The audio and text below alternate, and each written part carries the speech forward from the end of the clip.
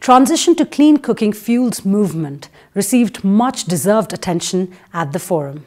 Clean cooking is an enormously complex issue.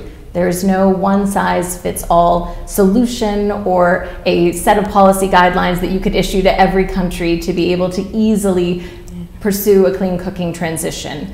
The Clean Cooking Alliance works very closely with governments and partners to create an enabling environment that supports the growth of a sector that can deliver clean cooking solutions to all. And part of that is really honoring the self-determination of national governments to be able to create clean cooking transitions that best suit their local context. It means that we are investing in innovation, we're investing in solutions.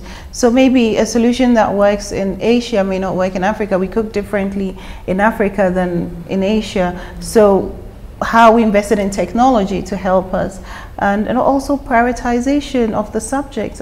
There's funding for so many other things, but not cooking. Well, we've done a lot, but we could do so much better. Most important thing also, we shouldn't think about it as a cooking issue.